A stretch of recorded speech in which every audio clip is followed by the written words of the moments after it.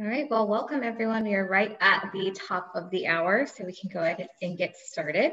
Again, welcome. My name is Sierra King, and I am the Admissions and Program Services Manager at the Data Incubator.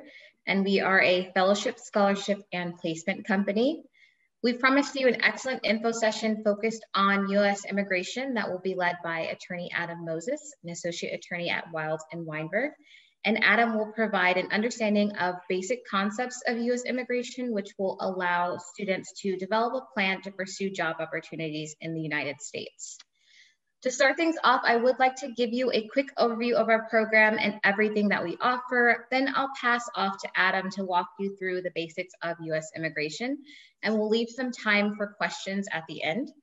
Please place all questions in the Q&A section and we will answer them at the end of the presentation. As a reminder, our session is an hour long today, so if we don't get to all of your questions, please email us at admissions@thedataincubator.com and we will be happy to help you.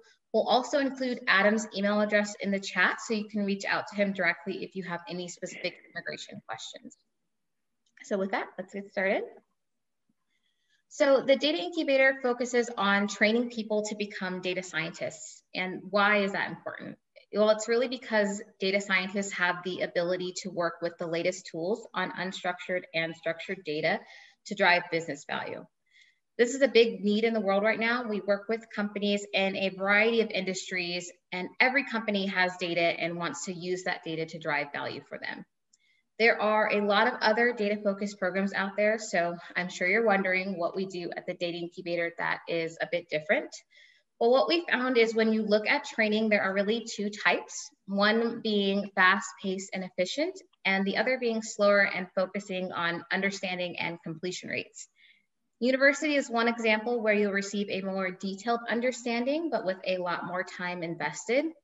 And then on-the-job training is usually very quick and efficient, but maybe you're not fully understanding what you're doing. So we've taken all of these aspects and combined them together to find a great middle ground for training. Our program is fast-paced. You'll walk out of the program knowing a lot about data science or data analytics and real-world business applications of both, and with a deeper understanding as you get from university. All of our instructors are PhD and master holders and have completed this program themselves and know how to provide that in-depth training that you are looking for. So we're so excited to announce that for our summer 2021 cohort, we'll be offering 3 data-focused programs. We'll be offering our successful full-time data science fellowship program and a more flexible version of that, our part-time data science fellowship program, and then our brand new data analytics program as well. So let's discuss the similarities in all of our program offerings. All of our programs are intense. They are built around data-focused curriculums, and we offer both full-time and part-time programs. And both are packed with a lot of information and tools. All of our programs are thorough. Each week focuses on a different data science tool or approach, as well as data analytics. And in addition to our lectures, we have our students participate in hands-on practice. And we really believe in fostering an interactive learning environment. And so in each program, students will work on a mini project that focuses on the data tools you are studying. Additionally, all of our programs are very collaborative. We want students not only to work with their colleagues and instructors, but also have the opportunity to network and connect with our hiring partners. And all of our programs are career focused. We have career coaches that help you succeed in your data focused careers. You'll not only learn how to present your best self by attending our career search workshops, but you'll also have the opportunity to work with one of the #1 resume writing companies to get a polished resume and cover letter. And lastly, all of our programs are interactive. Every student in our programs are provided a Jupyter server for the duration of the course. So students can follow along in lecture and see and edit raw code. And students will also receive immediate feedback via our interactive grader. So here is an overview of our full-time data science curriculum broken down by week. Please email us again at admissions@thedataincubator.com for a more detailed curriculum overview. And then the part-time program, the part-time data science program lasts for 20 weeks with classes held on Mondays and Wednesdays from 7 p.m. to 9:30 p.m. Eastern, and expect to spend 10 hours per week working outside of class on your assignments. You'll still receive the same excellent curriculum and training as our full-time program, but at a slower pace. And the sessions are live and instructor-led, so you're still able to interact with your instructors and ask questions. So we're also, again, very excited to announce our part-time data analytics program. The part-time program lasts for 20 weeks with classes held Mondays and Wednesdays from 7 p.m. to 9:30 p.m. Eastern. And you can also expect to spend 10 hours per week outside of class. And again, office hours will be available each week. And then here is I'm on a presentation. Data overview with our data analytics curriculum broken down by week. And please, again, email us at admissions@thedateincubator.com for a more detailed curriculum overview. So a big component of our program that we really pride ourselves in is helping our students not only grasp data science concepts, but also getting placed in that field. Our analyst program is brand new, so we don't have data here yet, but for our data science fellowship program, 97% of the students that go through our program are currently employed outside of academia, and 82% are employed within 6 months of, 82%, I'm sorry, are employed within 6 months of completing the program. So those are really great numbers. We're really proud of them. We've worked hard for them. And that's part of the challenge, not only learning content, but being able to transition into a data science or data analyst role. And that's where our program stands out, because we help you to do both. So where are our graduates now? Where are they working and what are they doing? Again, data is not available for our analyst program just yet, but for our data science fellowship, this will give you an idea. Our graduates are working in 55 different industries, and some of the common industries we see are computer software, internet, IT, financial services, and biotech. And then some of the typical job titles we see are data scientist, data analyst, research scientist, software developer, and product manager. And these titles and roles vary depending on the company and industry, but these are just some that we've placed in the past. And here is a short list of some of our data science fellowship hiring partners. Many of these companies are also hiring for data analyst roles, but we'll be focused on building a separate network of hiring partners dedicated solely to our data analyst program as well. One of the questions we get asked a lot is, do we offer any financial options? And if we offer assistance, and the answer is yes, we do. Especially during times like these, it's hard because people may have the extra time to participate in our program, but limited cash flow. So we want to help you with both. We've partnered with Leaf to provide an income sharing agreement. It's great. You can participate in our program with just a deposit down, and you won't be required to make any payments until you've graduated and are working and earning more than $40,000 annually. We also provide loans through Skills Fund, and Skills Funds offers 3 different options, 1 being deferred payment, 2 interest only, and 3 immediate repayment options. And lastly, for many of our part-time programs, companies are willing to sponsor or pay for their employees to go through the program. It's a win-win. You get to learn great stuff in the evening and be able to apply it to your job during the day. If that's something that you think your company would be interested in or you'd like to present to them, we do have a letter we can provide you with to help lay out the program and all of the benefits of attending. So where are we at right now? Well, we run multiple cohorts a year, and our spring cohort is actually halfway through their program, but our application for our summer cohort is now open. And our summer cohorts will run from June 28th to August 20th for our full-time program, and June 28th through November 12th for our part-time program. As I mentioned earlier, the full-time program is 8 weeks long and the part-time is 20 weeks. And some specifics about our data science application. Again, we ask you to submit your application by May 7th for our data science and our data analyst program, and then you'll have 72 hours to complete the data science coding challenge from the time you open it. And the challenge deadline is May 10th. You can't complete the challenge unless you submit the application. So just in general, I recommend you complete the application and challenge sooner than later to avoid any technical issues. We're not able to open after that deadline. And then some specifics about our data analytics application. It's broken down into 2 parts before we make a decision, one being the application and then the optional diversity scholarship, and then the interview. The application deadline is also May 7th, and then we'll be making decisions at the end of May. And if you're interested in applying to our programs, which I hope you are, you can go to thedateincubator.com/apply to submit your application. And if you have questions about your specific situation, this presentation, or going through the application process, please reach out to us, again, admissions@thedatingincubator.com, and we'd be happy to answer your questions. So with that, I will now pass off to Adam to lead you through our immigration info session, and then I'll be back on at the end to hopefully answer any questions that you guys have. So I will stop sharing my screen, Adam, so you can share.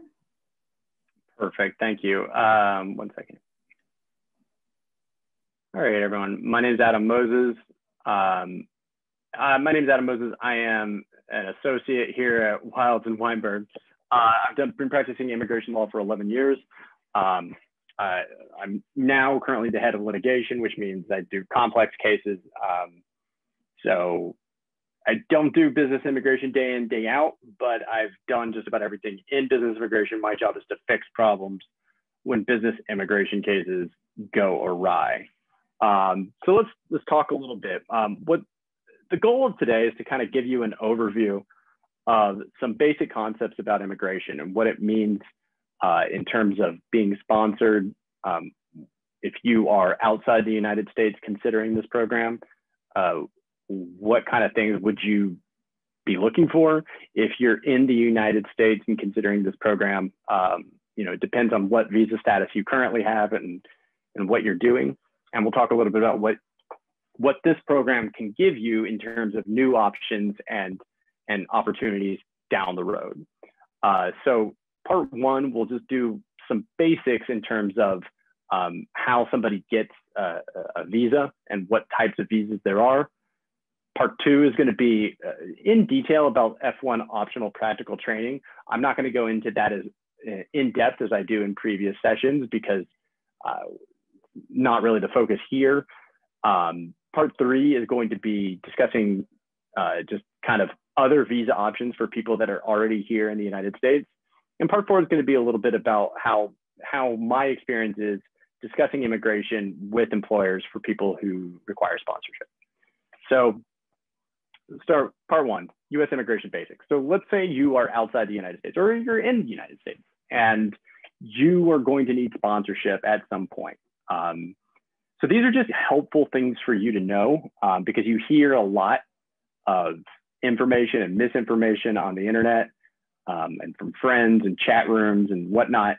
So I find it to be helpful to kind of arm yourself with as much knowledge as possible so that you can talk intelligently and know what the terminology is and know start building a strategy that works for your goals. So first of all, when you talk about immigration status in the United States, there's really only 4 statuses. There's actually 6, but for right now, we're just going to talk about 4 of them. At the tippy top is U.S. citizen, someone who's born in the United States, has a U.S. passport, and can work anywhere and live anywhere, right? That it's kind of the goal for many people. Below that, a lawful permanent residence. One reason I put this here, because I want to emphasize that there's a lot of different words for that. Lawful permanent resident is also known as an LPR. It's also known as a green card holder. It's also known as an immigrant. Those are all the same things. It means someone who's going to come live in the United States for the rest of their life.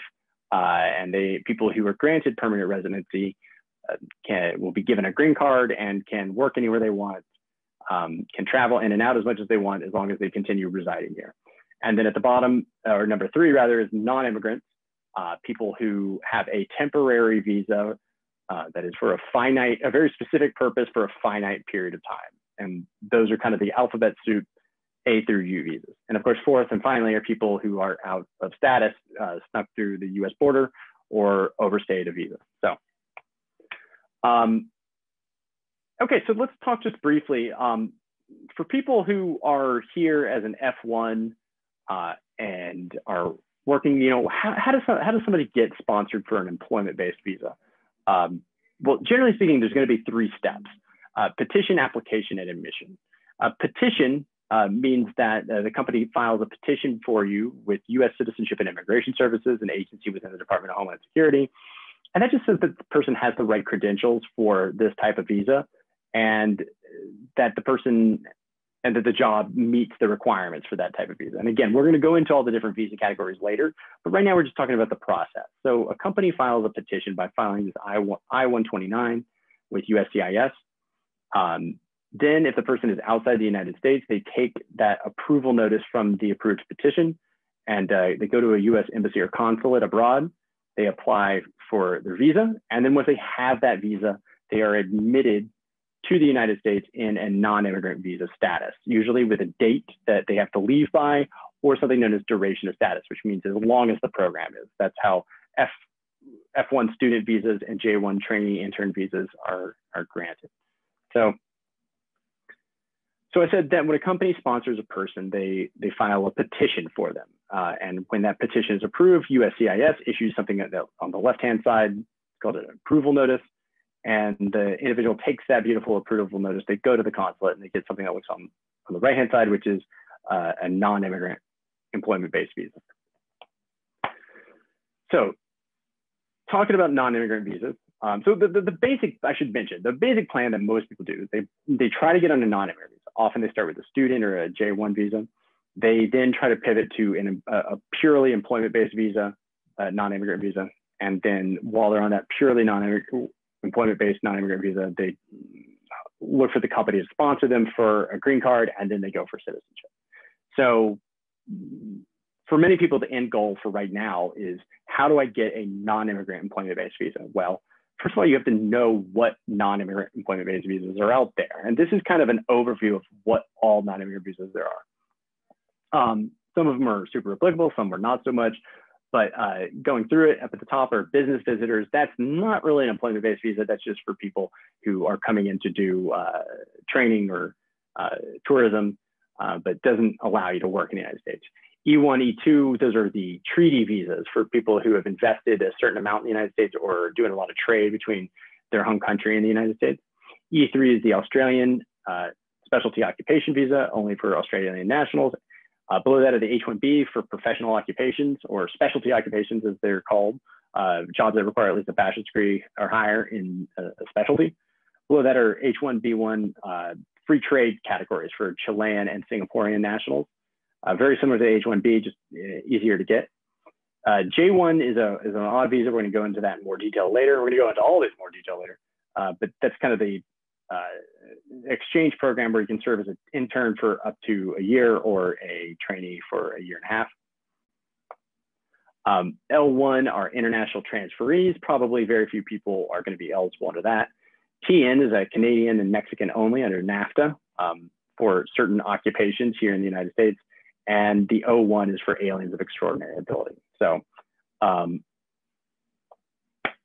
before we move on to green cards, yeah, just like, again, many of you are going to be here in F1 student visa status or wrapping up your F1, and you're on the cusp of thinking about, well, what visas are going to come next? Well, this is that conversation. These are the visas that will come next. And hopefully that incubator will help you get to that next stage. Now, if you already have a good employment-based non-immigrant visa, like H-1B or an O-1, then the next step for many people who want to, permanently live here is going to be obtaining lawful permanent resident status. So as I mentioned earlier, lawful permanent resident status allows individuals to permanently live and work in the United States. You can work anywhere you want. You can later apply for citizenship. You just can't vote, and you can be deported for certain criminal convictions, and you have to continue to live here. You can't want to go abroad. It's kind of implied with the whole resident thing. How does somebody get a green card? You can get a green card either sponsorship by a U.S. citizen relative or a green card holder relative in some instances. You can be sponsored by a U.S. company for certain jobs. And in some instances, you can self-sponsor, meaning that you just apply yourself if you are an alien of extraordinary ability or an alien of exceptional ability whose field of expertise is within the national interest. There's also a thing called the diversity visa lottery, and the U.S. government gives out 50,000 green cards every year to nationals of countries of low immigration. And listed there is a somewhat outdated list of countries that are not eligible for the diversity visa lottery, meaning that if you're from one of those countries, you cannot apply to be one of those 50,000. Finally, just by way of completion, there's also asylees. They're eligible to apply for green card status, people who are afraid to go back to their home country. So I mentioned that in non-immigrant visa world, there's kind of the alphabet soup of visas, A visas, B visas, on down the line to U visas. In the green card world, we don't talk about alphabet soup necessarily. We talk about employment-based first preference. So Congress gives out a certain number of green cards every year, and the number of green cards we give out are kind of categorized by these preference categories. At the tip top, you'll have EB1, which they give the most green cards out, and that's to aliens of extraordinary ability, outstanding researchers, and multinational managers. Below that are EB2 and EB3. EB2 is generally speaking a master's degree. So big caveat here, EB1 petitions can be self-sponsored. So if you're an alien of extraordinary ability, at least you can apply for a green card on your own. EB2 and EB3 are more complicated. For the most part, most EB2 and EB3 requires you to have at least a bachelor's degree for EB3.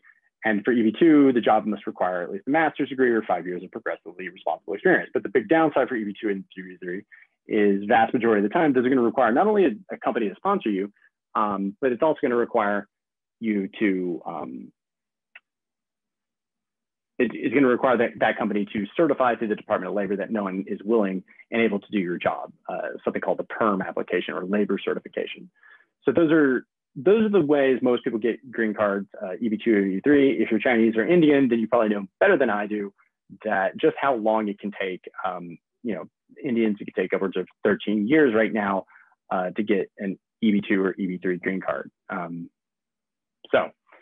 EB4, just to round out here, EB4 is kind of a catch-all for green cards, religious workers, Iraqi translators, and EB5 are investors. And it's kind of a unique thing all to its own. All right, so now that you can see the screen, let's move on to, so I'm going to just briefly move on to part 2 now, which is a little bit about F1 student visas. And I'm not going to focus too much on this. Just if you're on F1 student visa right now, you probably already know that you're allowed to work for at least 1 year afterwards, after you graduate from your degree or get your degree. And that's called optional practical training. And if you have a STEM degree, which many of people here, they will be eligible for an additional 2 years after that. So maximum of 3 years for people with STEM degrees. So part of my normal presentation is kind of harping on people to, the upshot being, if you are nearing the end of your degree program, you really need to apply for OPT by submitting an I-765 as soon as possible. Processing times for these employment authorization documents, which you use to effectuate your OPT, are egregiously long at the moment, sometimes taking upwards of 7 to 11 months to get. It's kind of a national crisis, or at least a crisis in my field. And so you really can't apply too quickly. Just as soon as you can apply, you should apply. And that's going to be it for F1 OPT. I want to kind of transition now to talking about options post OPT, or just if you're here as a visitor or living abroad, what are your options from a non-immigrant standpoint? So first thing to understand is that when you get a new non-immigrant visa status, let's say you're here on F1 and you want to change, you can either pick the consular process or you can change status like automatically, like Cinderella. Right now with COVID, it's strongly recommended that everyone change status if at all possible, because the consulates are basically non-functioning at the moment. The problem with changing status like Cinderella, of course, is that in order to do that, you have to timely file. You cannot travel while that change is pending. And most importantly, you have to demonstrate when you submit your application that you've constantly maintained your non-immigrant visa status. So one moment. So how do you prove that you've maintained your non-immigrant visa status? Typically, you want to give job letters and proof that you've been working for the correct company. And so it's very important that if you're on an F1 student visa or any visa, that you're constantly keeping copies of all your pay stubs and your tax documents to be able to show that you've been employed. And also that you, every time you change jobs, I recommend that you go ahead and get an employment verification letter on company letterhead, verifying the amount of time you worked for the place, your salary and job duties. So what are the major visa options that are available to people?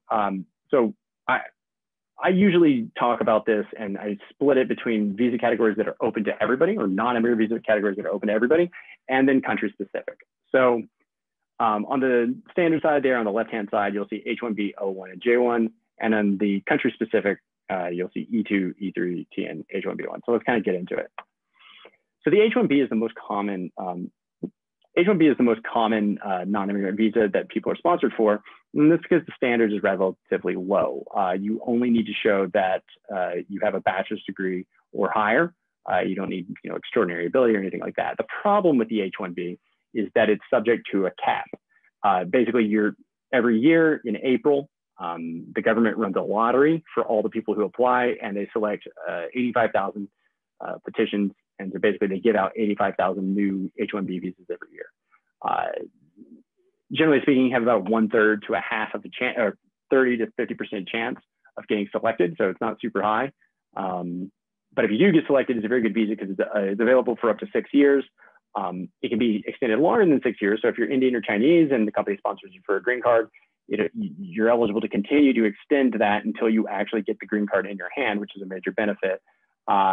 And after much legal wrangling, spouses are able to work if the beneficiary has been sponsored for a green card. So this is somewhat an outdated list. The upshot being is, like, if you were interested in H-1B visas, really you need to start talking to an employer in January or February, because it takes some time to get it together and make sure you have the right job and make sure the salary is good and all that good stuff. Another good benefit of the H-1B visa is that if you're here on an F-1 and you have OPT that expires over the summer and a company sponsors you for an H-1, you get an automatic extension of your F-1 OPT employment authorization until October 1st, when the H-1B goes into effect. So you file, you enter the lottery on April 1st. The cases are selected. Then the company, if you are selected, company files a petition for you. Once that is approved, then you convert, if you're changing status, you convert to H-1B visa status on October 1st. And if your EAD expires in the meantime, you get an automatic extension when they file it on your behalf. There are also options for something called cap exempt H-1B. So, I mentioned that subject to the lottery, no one likes the lottery, no one wants a 30% chance to get selected. So the government, it allows for certain employers to be cap exempt. And generally speaking, that's going to be any sort of entity that is either a nonprofit research organization, a governmental research organization, or my favorite type of this entire presentation, institutions of higher learning and affiliated nonprofit entities like hospitals that are affiliated with universities. I mean, if I was trying to work in the United States, I would be applying exclusively through universities, even for their IT back office jobs, because they are cap exempt and they can hire as many H-1Bs as they want. And this is a little overview of about how much it costs for an H-1B. It's usually right in the neighborhood of about $5,000. The other good non-immigrant visa option that a lot of people like is the O-1 visa. The O-1 visa is for aliens of extraordinary ability. The reason people like the O-1 is because it's renewable indefinitely and there's no cap. So if you qualify, you can have it for the rest of your life, theoretically. And you don't have to worry about some pesky lottery. If you qualify, you qualify. So the O-1 is obviously a very good visa, but the problem with the O-1 is that it's kind of hard to qualify. To qualify, you have to show that you've won a major internationally recognized award, like an Oscar or a Nobel Prize, or that you've garnered at least 3 of the following criteria. We're going to go into those criteria a little bit more detail now. So again, you need 3 of the following. First criteria, we're going to talk about international awards. It needs to be a professional award. It can't be an academic award like a scholarship. And the results should be published in trade publications or something like that. Second is leading a critical role in a distinguished organization. You're top of a job in a hierarchy in a company or a research group. Distinguished reputation, historically means that it's got to basically just Googleable, but recently we've seen kind of a crackdown in terms of what constitutes a distinguished reputation for an organization. Third criteria is published scholarly works in a trade journal or other major media. This is a good one for anyone who's getting a PhD because by default, you're going to be published. So that's very helpful to you. Fourth category is also helpful for people getting the PhD, judge the work of others. Courts have held that any type of judgment that you do of peers in the field can constitute this. So if you did any sort of peer review with your colleagues while in getting your PhD, then that's going to be good evidence to show judgment of the work of others. Original contribution is kind of tough. You have to show that you did something, you made something new, like a patent, but then also that patent or whatever new contribution you've made to the field is actually utilized. So you need, if you did make a patent, you need to show that other researchers have utilized your patent or other companies have built upon it, which can be kind of tough. There's another one, membership in organizations that show distinguished reputation. No one ever uses that one. It's a weird one. Published material about the alien and the work or their work. The article is written about you, but they're really getting very, very tough on this at immigration, really requiring the article to be just about the person. So we've had interviews with people in major publications and they say, well, it's not about you because they just interviewed you, which is insane, but they really are, government's cracking down on that. And then high salary or compensation kind of speaks for itself, but again, you know, it depends on what type of job you are. And if you're a stockbroker and you make $2 million, that might not be a high compensation as far as the government is concerned. So that's kind of a wrap up of O1. I mean, O1 is a really good visa category. And if you think that, you know, I do offer just kind of a brief look at your resume. If you want to email me and say, hey, do you think I'm in the ballpark? We can kind of go from there. J1 visas. So I mentioned this earlier, the J1 is the Cold War visa. It was developed during the Cold War to bring people to the United States and show them, have them return to their home countries and tell everyone that we're better than the Soviets. That's not even really a joke. I mean, it's like literally why it was developed.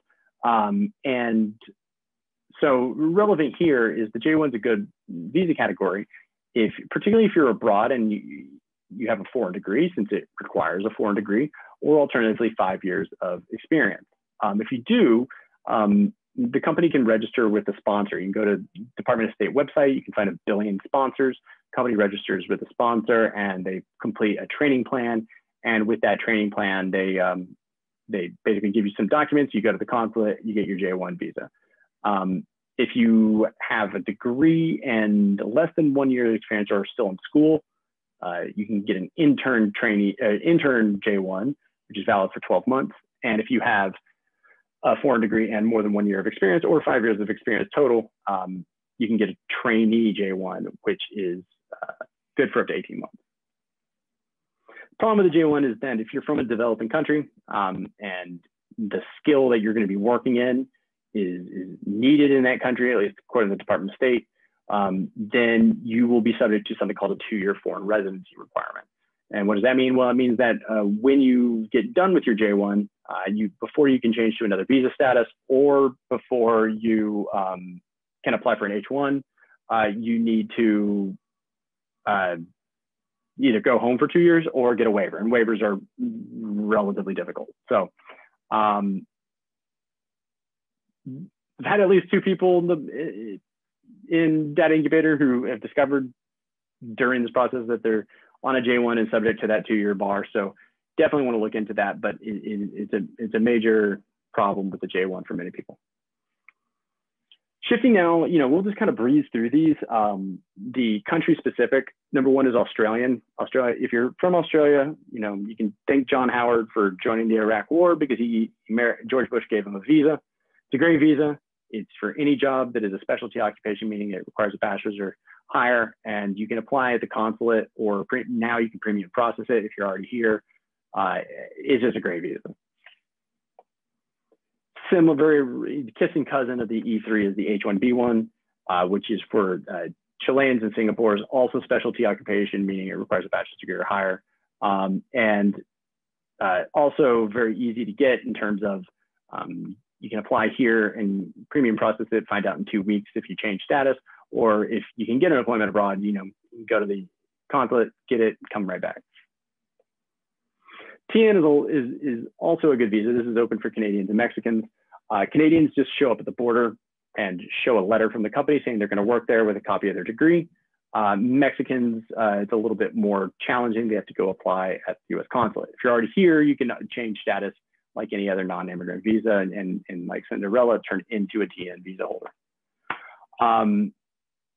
This is a quick overview of how a Canadian gets a TN visa. Basically, you graduate, you find a job in your field, you prepare an offer letter, you go to the border pre-flight inspection, you show the letter, and you pay your $50, and the officer will stamp you for a period of 3 years, and it will look something like this. So the problem with the TN, quickly, is that it's not for every single job. I have listed here the types of jobs that you can use for TN, and it's computer systems analysts, mathematicians, teachers at universities, engineers, so on and so forth. So it could be a little challenging here in terms of trying to fit a data scientist job, but so far I haven't heard anyone who graduates from here not be able to get a TN for any other job. So I think very high success rate. E2, not going to spend a lot of time, but E2 is a great option for a visa category if you are from a country that has a treaty with the United States, which are these.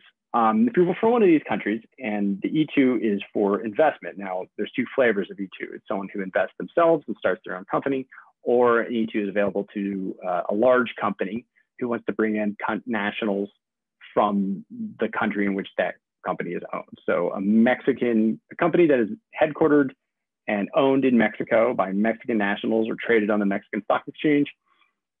Their branch offices here in the United States can bring in as many Mexican nationals as it wants to work as essential employees. So I always say, if you're looking for a job here in the United States and you're from one of these countries, look for companies that are headquartered and owned and operated in your home country because you kind of have a fast track to getting a visa through one of those companies. This is a little bit more about green cards. So that's all non-immigrant. Now we're shifting to green cards. Green cards, as I mentioned earlier, is more difficult.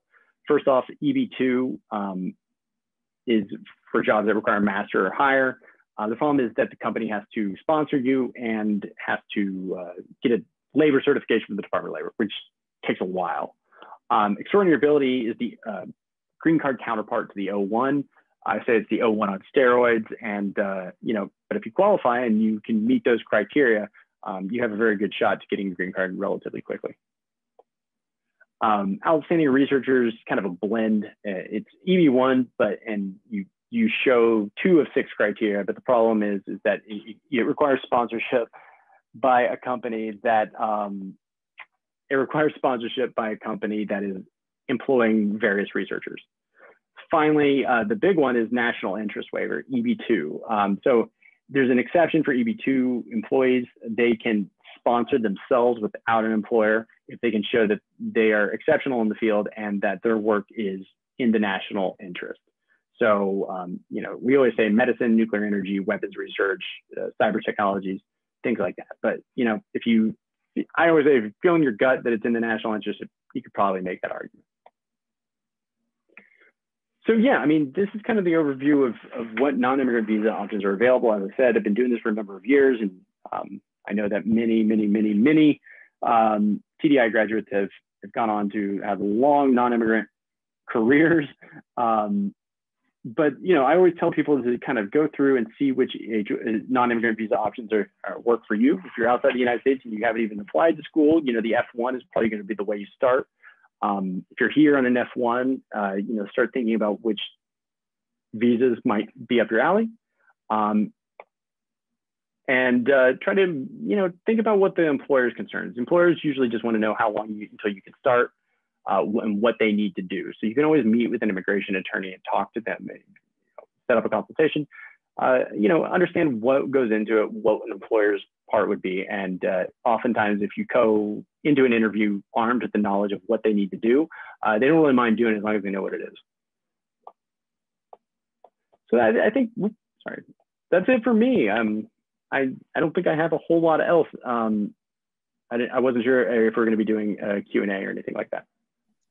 Yeah, so if anyone has any questions that they haven't already put in the chat or the Q&A section that you'd like Adam to answer, please put those in there now. Oh, I just saw the anonymous entity. Can you apply for a green card as an E2 visa holder? How? So if you're in an E2 non-immigrant visa status, can you apply for a green card? Well, again, first, so the short answer is yes. You'd have to figure out which green card category you'd apply under. Are you going to be EB1 extraordinary ability? Are you going to be EB, which is great because you can self-sponsor? Are you going to be EB2 national interest? Again, you can self-sponsor. Or are you going to be EB2, EB3, which means the company has to sponsor you? The short answer is you can absolutely apply for a green card in E2 status. The problem is usually travel. And what I mean by that is once you get a certain way into the E2, into the green card process, there's going to be a period of about 6 months where you're not going to be able to travel. Whereas on an H-1B, you can travel immediately the whole time. So that's why most companies do like to change E2s to H-1Bs before they start the green card process, but it is not required. So, all right, next question. Do you need to be on OPT to enroll in the Data Incubator program? Or can you enroll simply on an F1 visa? I assume you only need OPT to be able to work after you finish. I'm going to let someone else answer that. So you're not required to be on an OPT to participate in the program. So, and then we do have some of our employers that are willing to sponsor students for visa status. Our program, of course, we do not offer that for our students, but it's not a requirement. We have students that participate from all over the world, but if you're looking to work with one of our hiring partners, then you may need to explore some visa options at that point if you're looking to transition to work in the US. I just want to mention briefly that if you, from an immigration standpoint, if you are in F1 visa status and you want to take some kind of like extracurricular coursework unrelated to your F1 visa schooling, that is typically going to be permitted. So, you know, from a violation of your F1 visa status, it should not be considered a violation of your immigration status. All right. Next question. Does the time frame of the green card depend on nationality? I've noticed that friends coming from certain countries tend to have a faster procedure than others, so I wonder. Yeah, so the answer is yeah. Green cards do take much longer if you're from China and India. So like I mentioned earlier, they give out a certain number of green cards every year in these different EB1, EB2, EB3, EB4 categories, but they give the same amount to every single country in the world to make it fair. So if you're from Mozambique, they give out the same number of green cards for Mozambique nationals as they do Chinese nationals. As you can imagine, they get a lot more Chinese and Indian people who apply. So what happens is those individuals get into these backlogs. So for instance, right now, I can't remember the exact number, someone could correct me, an EB3 from India, so a company sponsors an Indian worker for a green card, does the labor certification and files an immigrant visa petition on their behalf, they cannot actually apply for their green card for about 13 years. Chinese nationals, 5-ish years, depending on the category. So yeah, the Chinese and Indians have a much longer wait than other countries. Next one, does the month at TDI count towards unemployment period for OPT? My understanding is that it does. So, you know, we didn't get too much into it. Maybe next time I do this particular presentation, I can give more information on that. But yeah, I mean, the training you do for TDI is not going to count as employment. And so for anyone who's wondering where this question is coming in, if you are an F1 student visa and you apply for OPT, during your first year, you're allowed only 90 days of unemployment. Otherwise, you failed to maintain your F1 visa status. And during your 3 years of STEM OPT, you're allowed 150 days.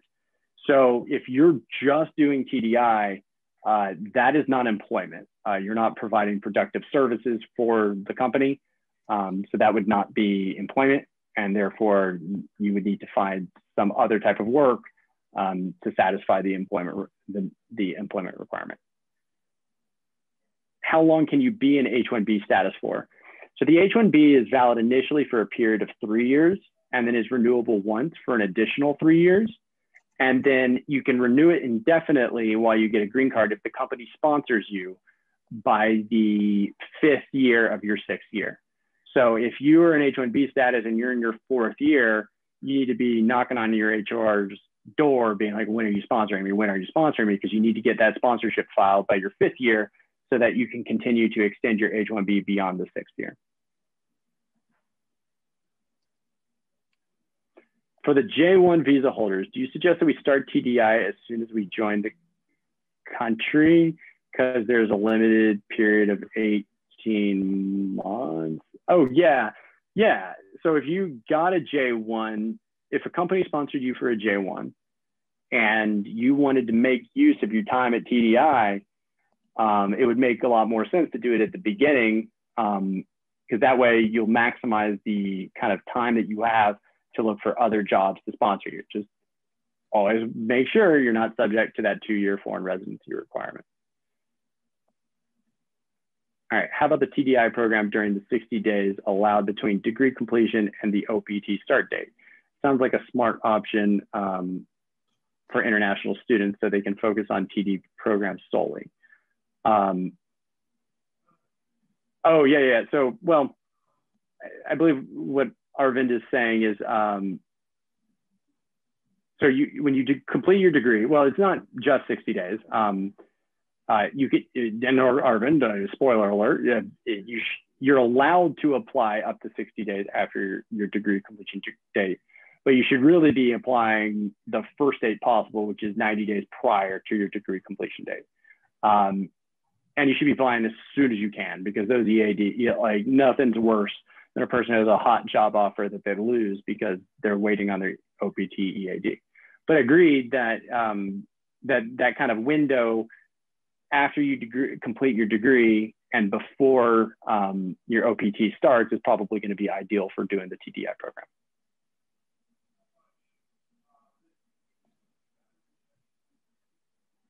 Again, if you have questions, please continue to post them in the Q&A section so we can answer those for you. What if we apply for the J-1 visa waiver? Can we do the TDI part-time if we are working with the company during the J-1 period?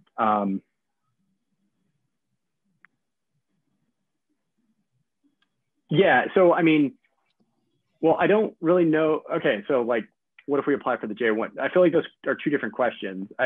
Answering the second one, can we do the TDI part-time if we are working with the company during the J-1 period? So if you're on a J and you're working for your company, you're doing whatever your J is supposed to do, kind of just like on the F1, you're allowed to do kind of extracurricular short-term study classes on the side. That's permitted. But I don't really see how that's related for the waiver, J-1 visa waiver. The sponsorship process, when a company sponsors someone, there's 3 steps. The first step is they file an application for a labor certification called a PERM application with the Department of Labor. Second, that process takes about 1.5 years. The second step is they file a petition with USCIS saying, look, you know, Department of Labor certified this. Can you give this person a green card? That's called an I-140. And the third step is the beneficiary's personal application for a green card, the I-485. So those are the 3 steps: PERM application, I-140, I-485. In order for an H-1B visa holder to continually renew their H-1B until that green card is in their hand, the company needs to have filed an application for a labor certificate, their PERM application, 365 days before their 6th year of H-1B time. So if you're H-1, if you start, I'm doing math on the fly here, but if you started H-1B on October 1st of 2018, that means that you have maximum H-1B time until October 1st of 2024. That means that the company needs to have filed your PERM application, the first step in that green card process, by the 5th year anniversary of H-1B time. So by October 1st of 2023. If they do that, then you can continue to renew your H-1B until your green card is actually issued. For PhD graduates, do you recommend EB1 or EB2 visas? Thanks. So, I mean, look, if you qualify for an EB1, you should always go for an EB1. You know, again, EB1 is for extraordinary ability, outstanding researchers, and multinational managers, which is not super applicable. Basically, we're just assume EB1 extraordinary ability. EB2 is for master's degree or exceptional ability in the national interest. I presume what you're asking is if you qualify for both an EB1 self-sponsored extraordinary ability and an EB2 national interest waiver, which one would you do? That's a very easy answer. And that's going to be an EB1 extraordinary ability because you can premium process that. And that means the government will give you a response as to whether or not you're extraordinary or not within 2 weeks for an additional, I think it's $2,400. I can't remember offhand. Whereas the EB2 national interest waiver, that just cannot be premium processed. So it's going to be 6 to 9 months before you find out, which is just kind of annoying. So there's other reasons too, but back of the envelope, and I think that works. I'm a PhD student and my defense is not scheduled yet, but I know it will be sometime in July or August. I want to apply for OPT ASAP. How can I apply for my OPT without knowing when exactly my completion date is? My impression is that you need to know the exact completion date before applying for OPT. Arvin, my friend, email me that question. Whenever it comes to thesis defense, it's always like super specific. There's like a bunch of rules that I always have to look up. So email me. My email address is on the first thing. Just give me your question in a little bit more detail. If you want to include your I-20s, I'll take a look at them. I'll get back to you, but I'm not going to be able to answer that right this moment.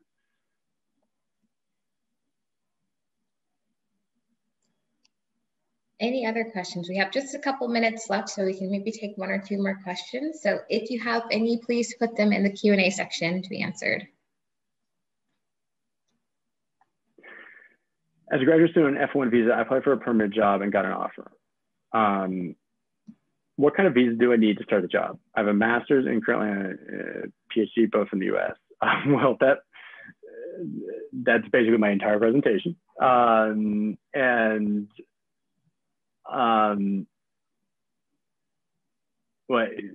it would depend on what, I mean, ideally, I mean, you'd want an H-1B or an O-1 unless you're from one of the country specific, you know, Canada, Mexico, Singapore, Chile, Australia. That's short answer. So if we come to the US for a limited period of time on a J1 and say we need to return to our home country in 2 years, there are 2 things here. First, we need to make full use of the 18 months. And secondly, we need to apply for a J1 visa waiver. Since there is no OPT option for someone on a J1, how can we fully utilize TDI? Yeah, so, okay, listen, I think you probably need to see an immigration attorney, you know, and I'm not just saying that to toot my own horn. The thing is that, okay, so if you do need the waiver,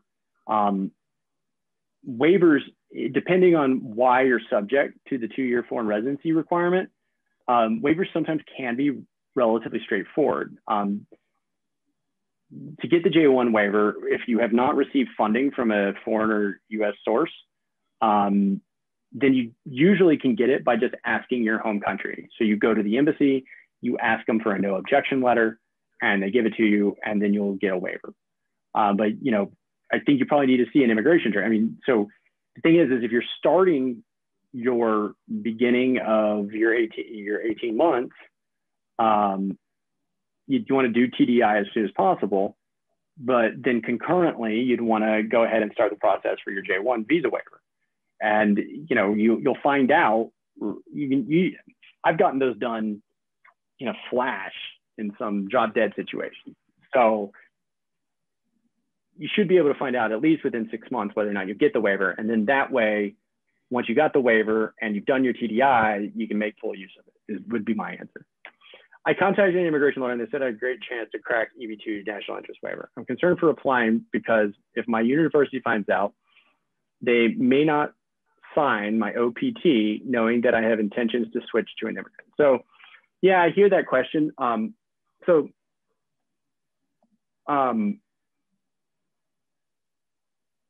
I have never, I'm just going to tell you, like, so this is one of those shitty questions because, like, I can't control what your university does. Like, you know, so I can't say, well, they'll never do that because I don't know, Jane down in student services may do that, and it may be illegal and may be wrong or it may be stupid, but they may do it. So I can't definitively say what the university can and will not do. What I can tell you is I've represented people who are here on an F1 and have been in F1 visa status for 20 years while they try to get a green card. And they just keep switching schools and get new I-20s, so on and so forth. So while Jane down in HR or student services may not do that, I've never heard of that happening. And I've dealt with this a lot. So that's going to be my answer. I've never heard, because I've never heard of when a school not being able to issue an I-20 because an I-140 has been filed on a person's behalf. I've never heard of that happening. So. Well, thanks so much, Adam, for presenting today. I hope everyone found this session to be informative. If you have some more specific questions that you'd like answered or more challenging situations, you're always welcome to email Adam. We put his email address in the chat section, so you may want to make a note of that. Or if you don't have that email address, or if you have any questions about the program specifically, you're also always welcome to email us at admissions@thedateincubator.com. Well, thanks everyone so much. Thank you, Adam, again for presenting, and thank you for everyone for attending today. And hopefully we will see all of your applications soon.